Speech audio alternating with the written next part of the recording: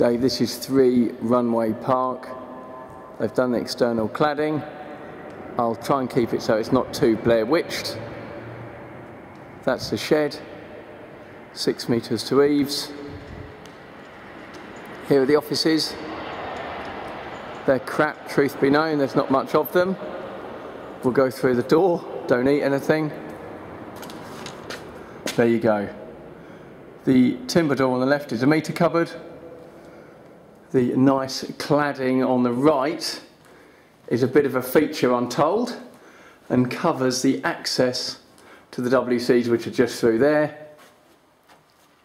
There's your T-point, there's your main entrance door, there's your offices. Back out into the shed.